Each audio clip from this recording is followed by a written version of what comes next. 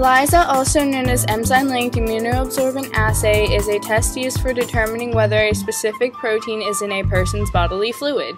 It also measures the quantity of that protein, which is useful for determining if that person has any disease dealing with the change in production of a protein. There are many different types of ELISA tests that doctors and people around you may use on a daily basis.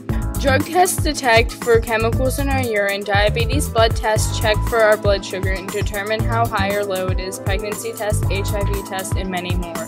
ELISA testing was implemented nationally in 1985 when researchers Robert Gallo and Luc Montagnier realized that the mode of transmission of HIV, or human immunodeficiency virus, was through blood as well as other bodily fluids. This new method of testing changed everything and made things much quicker and easier for doctors.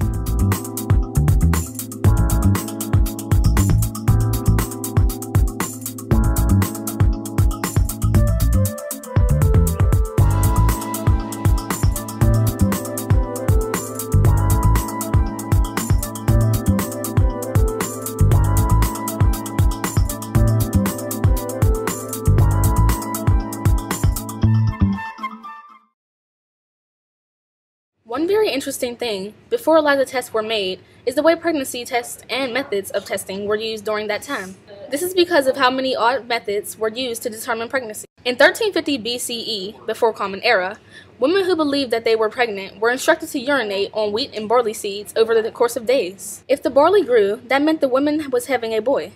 If the wheat grew, that meant the baby would be a girl. If neither of them grew, then the woman was not pregnant. In the Middle Ages through the 17th century, Europe had people called piss prophets that claimed to be able to diagnose many different conditions and diseases by the color of urine. The urine of a pregnant woman was described as clear, pale, lemon-colored, or off-white, usually containing a cloud on its surface. Other tests include mixing wine with urine and observing for results. This is because alcohol reacts with certain proteins in urine. Of course, many of these methods were not very accurate and seem ridiculous to today's methods.